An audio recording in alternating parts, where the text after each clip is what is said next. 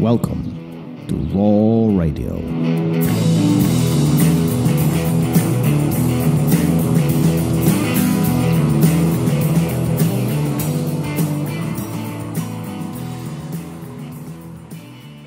Are you ready? Can I say we are live? Yeah, it's your job. We are live. It just gets worse, man. It just gets worse. I was ready a minute ago, and you had to wait. I had something to do. So everybody who's listening to this getting the dynamics that can happening behind the scenes without knowing. Anyway. Here we go. I'm gonna tie this in. Take a risk and say it in a new and exciting way. Don't be afraid to expose yourself. Take a risk. We are live. It's terrible. It just doesn't get better. All right. We are live. And I was trying to tie in the topic, the takeaway, which is risks, taking risks, right? What does that mean? And some people will think, oh, it's, doing something crazy, like jumping out of an airplane or, whatever, climbing a mountain. But I think there's a lot of different risks that people can take on a daily basis or throughout their lifetime that can really define who you are as a person. Yeah, you know what? I'm going to tie this into Fuji Sports for a second, because I do want to remind everybody about the Fuji giveaway. Take a risk and go to our website. Take the survey. You might win. What's the worst that's going to happen? Yeah, therawradio.com. But listen, on a serious note, the way I think about this is we all take risks daily. Daily. You cross the street, you take a risk. You get in the car, you take a risk. You step on a mat, you take a risk. You go to work, you take a risk. Maybe you could take a day off, you take a risk. I mean, everything is a calculated decision between a risk and a reward. The trick, I think, is that often some of these risks are so low because we've done them so many times that we dismiss them. We just dismiss them. We disregard them. We don't think about them twice. Crossing. When was the last time when you really thought about the risk of crossing the street? Yeah, for myself, it's been a while. I got two little kids, so I think about it all the time. But before them, it was like, you just start going. You look, you go. You don't think about what could happen. Right. And you rely on a system of lighting and so on. You know that if your light is walk, you cross the street, nobody's going to hit you, or the odds of you getting hit are extremely low, right? I mean, these are just calculated decisions that we make every single day. Now, when it comes to larger things, like changing a profession, right? Now we have to think about it. Now we have to evaluate what's the reward. Is it worth taking the risk? What are the odds? What's my, success percentages and so on. We got to talk to other people who this might impact. What is the collateral damage and so on, right? I mean, now we're talking about bigger picture, but I think if you look at this holistically on a larger view, we all take risks every single day. Similar on the mat. You take risks. Some people stand up, some people sit down. Why? Well, because some people are more comfortable, the others are not, right? Yeah. Some people pull guard and other people pass the guard. Why? It's all calculated decision based on the risk versus reward. Wouldn't you agree? Yeah, I think so. And I think that, once you start evaluating your risks and really understanding why you're taking them, it can open up things for you, or you can take more and more and more, regardless if you succeed or fail. But you took a risk, either it panned out or it didn't. What can you learn from it? And what can you do the next time to make sure that the risk you're taking works out in your favor? Yeah. I agree. I agree 100% on this. I was just thinking, while I was saying, I drifted away for a second. What is the quote? While I was talking, you drifted away. Yeah. There's a common theme. I get it. Hey, risk versus reward. Okay. What's the quote from Wayne Gretzky? You score 0 goals from the shots you never take. I'm butchering this really bad. Like you usually do, but you get the idea, right? Yeah, if you're not taking the shots, you're not going to score, right? And That's 100% true. Yeah. It's 100% true. You might fall upwards, fail upwards from time to time. But if you're not taking that risk and putting yourself out there, you're probably not going to achieve very much. Yeah. And I think, living a safe, reserved life, it might be very comforting, right? With a very low risk, but also I think it's going to have a very low reward. Mm-hmm. The risk takers usually are the ones who have the larger return on their investment, right? And this is what Professor Draculino was talking about this week, and anything from early on in his jiu-jitsu journey, it was all about taking risks, all about taking the extra step. This is the guy who went to law school, and he used the law school to actually make his jiu-jitsu career successful. But the law school was not the route. There was a point of decision where he had to make whether he's going to go towards the law, which was the cushy job, or he's going to take the risk, which is going to go towards the jiu-jitsu route with virtually no pay, right? And we're talking 30 years ago in Brazil. In Brazil, yeah, it's not like he even said that the big names there weren't making any money at the time. And he had the option. I'm done with law school. What am I going to do from here? Yeah. And everybody told him, don't do it, you're crazy. But he knew, he had the vision, and he knew that calculated risk, right? Because he didn't just jump into it without having a vision and a plan. He knew that the reward was going to come. Well, and I think there's a difference between calculated risk and careless decision. These are two different things, and both of them might have risk associated with them. But I think the decision process is slightly different.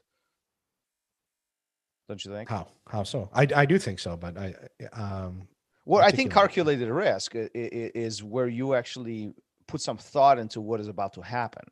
There might not necessarily be a plan around it, but what the consequences might be going in either direction.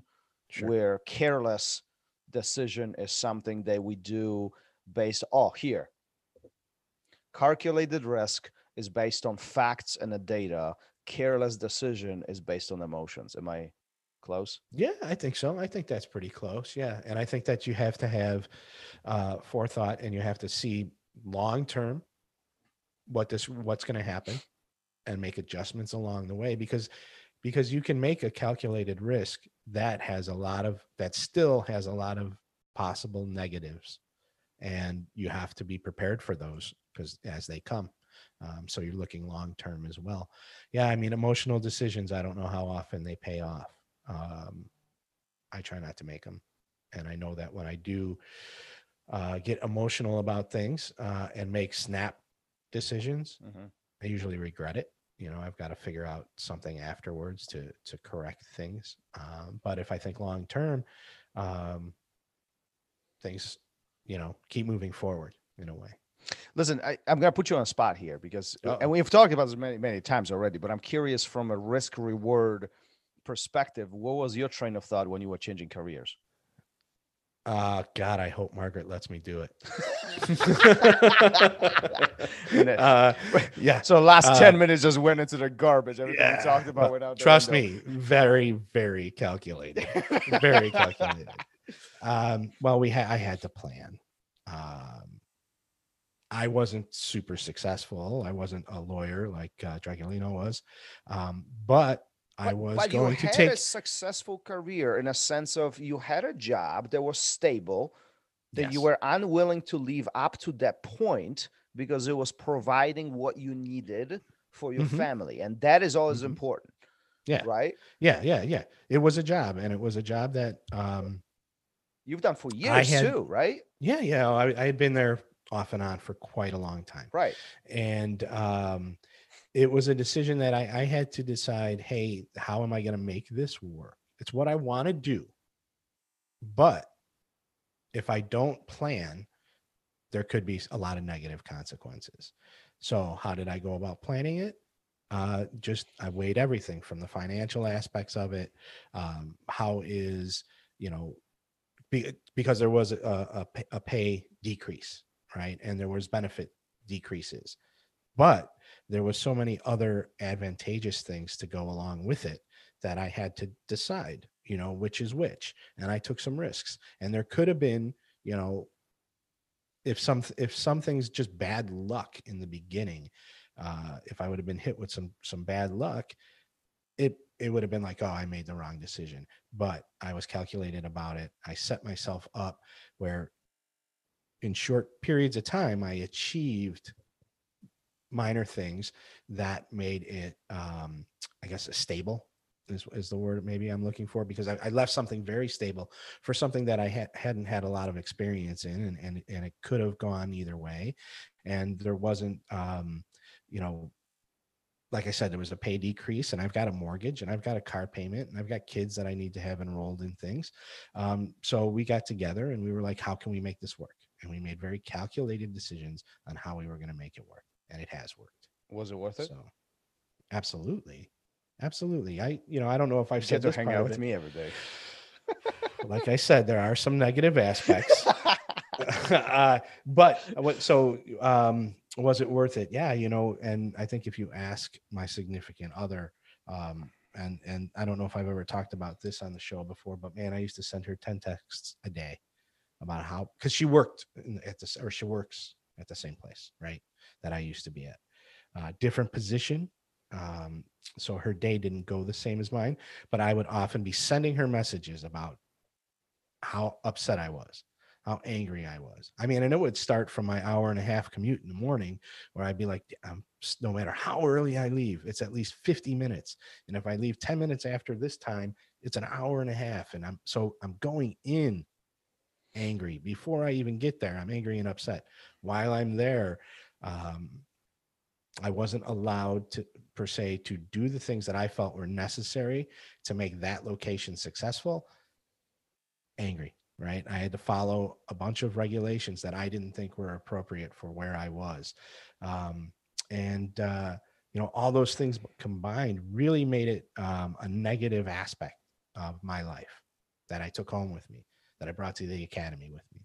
So yes, it was absolutely worth it, because I don't do any of those things now. All I do is complain about you. That's it. Right? I got one complaint. Thomas did this. Thomas did that. All that other at least stuff I do something. is out the window. Yes, you do. But, so yes, absolutely, it was worth it, because I'm a happier person. Things are moving in the right direction for us. Yes, 100% worth it. Listen, over past couple decades, I had the opportunity to work with different people in different teams and with different professions and so on. And I had the privilege actually to work with people to build teams and build groups and so on in different capacities. Even in corporate America, right? And one of the things that I often we talked about as teams was, strategically evaluate the situation. And what I mean by it is we find ourselves in the circumstances, right? We surrounded by people in certain areas or certain location, whatever that is, work, home, wherever that is, but we are surrounded in a certain environment. And then that environment often is by far stronger than our will. Whatever's happening around us is always stronger than what we want. So in order for us to make a change, especially if we are unhappy with a situation, we really have to take a higher risk, meaning we have to evaluate the situation. We have to remove ourselves from that position mentally and visualize what it would be like if this situation changed. And until we do that, nothing will happen. Nothing will change completely. We will continue coexisting in this environment that we are in at this moment, which if it's toxic or unpleasant, we don't like it, well, we are stuck. And it's kind of a vicious circle, if you will.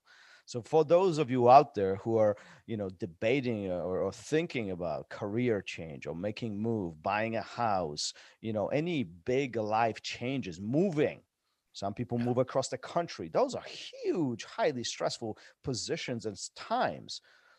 always think about, in a sense, what would happen if put your emotions aside for a second and really evaluate what would the financial side look like, what would the quality of life look like, and then you can start talking about how to make it happen. It all kind of goes back to the goal settings that we often talk about in the show.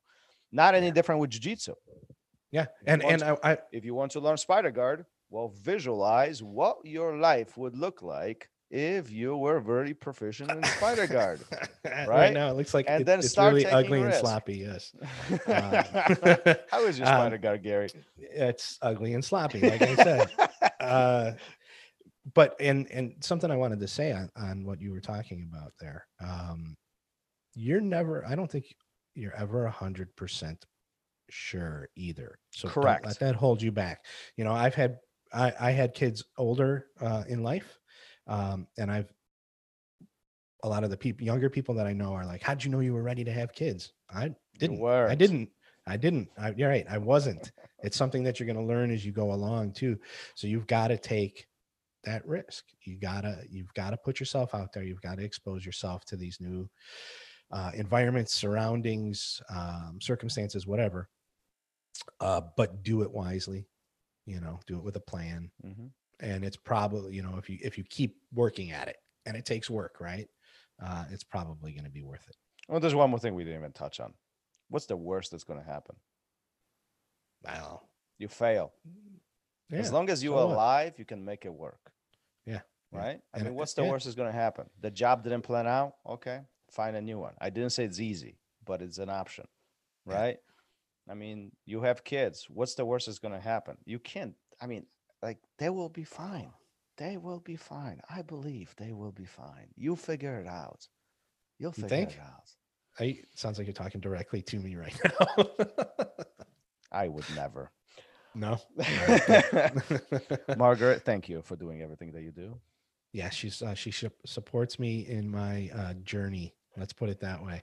And I think it's mostly because she just wants me to shut up and go away. So, hey, get out of the house, go to the academy, and but that's. I made that risk. I took that risk, of just even picking up the phone.